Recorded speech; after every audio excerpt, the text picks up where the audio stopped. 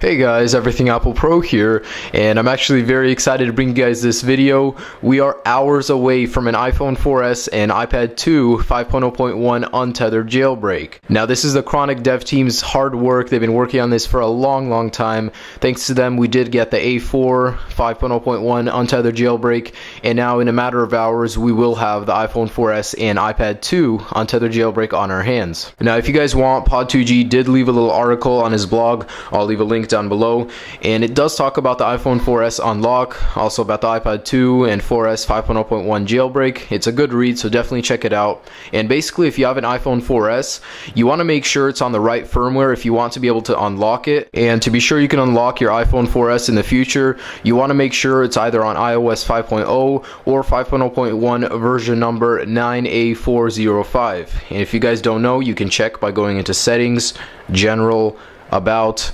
So if you guys are on 5.0 right now, don't update. The Untethered Jailbreak will work with 5.0. If you guys are on 5.0.1 but you do have 9A406 as your version number, you can downgrade. I'll leave a little link down below also to a guide, and it'll tell you how to do that. It's really simple. You just download the older firmware, shift click restore with iTunes, and that's it. And okay, iPhone 4S unlockers, make sure you watch out for that. Don't update your firmware because the Untethered Jailbreak will work with 5.0 and the older version of 5.0.1.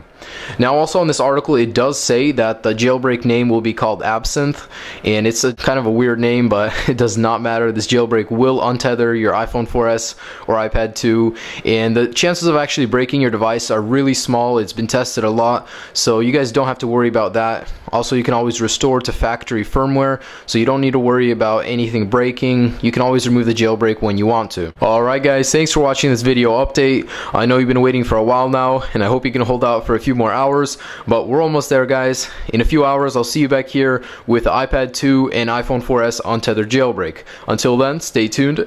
Peace.